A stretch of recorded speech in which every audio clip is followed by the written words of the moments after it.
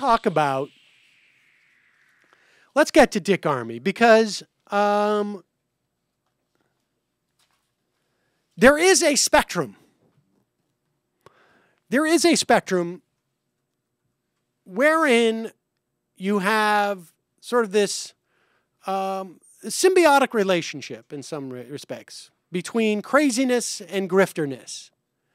And I think on some level, all great con artists have a pathology. I think at one end of the spectrum, there are people who have serious pathologies that can't really quite con people because they're just too over the moon. And so that brings us to FreedomWorks and the wonderful story of Dick Armey. Now, you'll remember several weeks ago when the first story of Dick Armey's payoff, or payout, I should say, came out, that he was getting $8 million to leave FreedomWorks. His salary had been $500,000 a year. He was going to get $400,000 a year for 20 years to leave FreedomWorks. I said there is far more to this story. The notion that Dick Armey just left and got a payout, and he left because he didn't like what was going on in terms of some of the organizational. He had some questions about the mission. Was of course not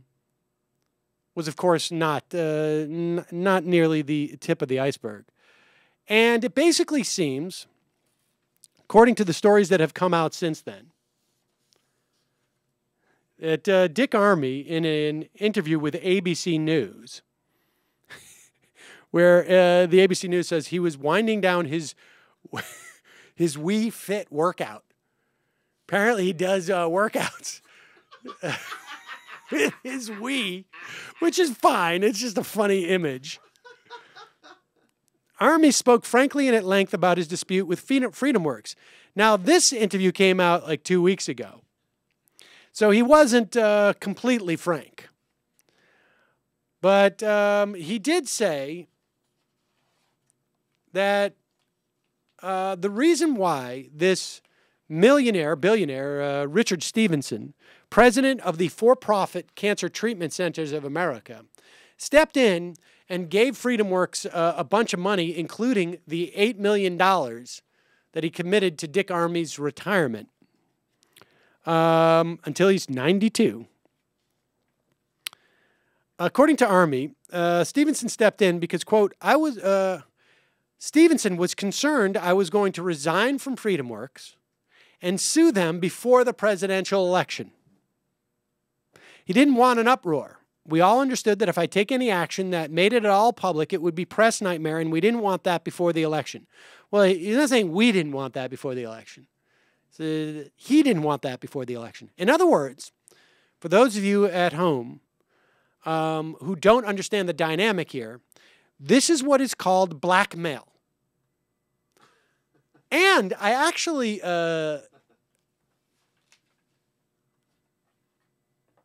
I mean, it's blackmail. I was implying that I was going to sue FreedomWorks, expose all your dirty laundry before the election, and thus put you in the crapper. And so the millionaire said, well then, here's a payoff. Don't do that. And so Dick was saying, this is a quote, you know, Armey, my family and I have heard your story about how you can't afford to retire, and we want to help you with your retirement.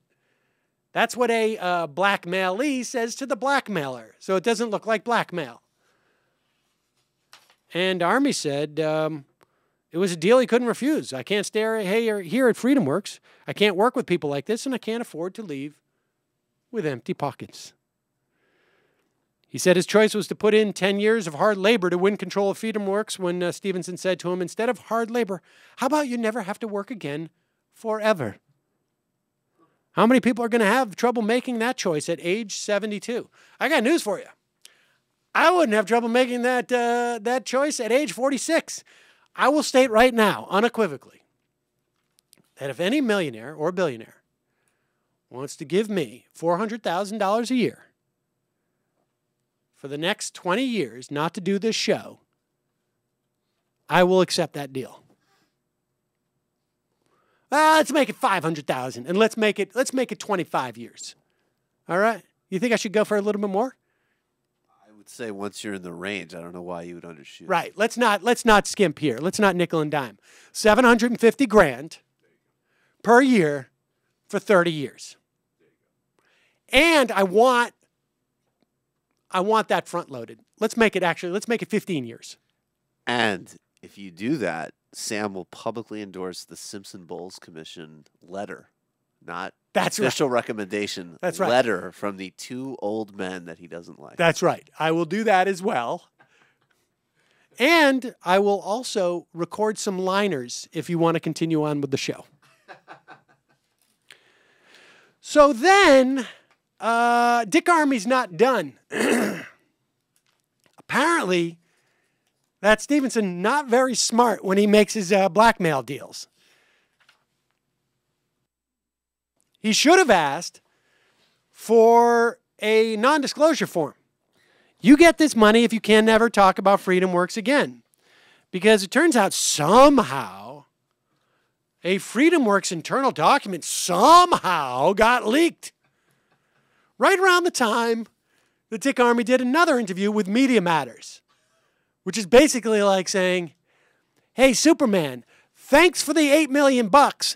I'm going now to have dinner with the guy who makes kryptonite. And I've got in my hand a recipe to make even more powerful kryptonite. So it turns out from these internal documents and Dick Armey's interview that FreedomWorks last year paid Glenn Beck $1 million to promote his stuff and to raise money with a return on investment of a net negative $650,000.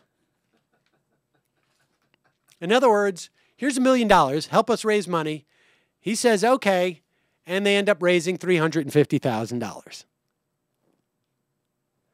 I have been saying for years that all of conservative media is completely subsidized in this fashion.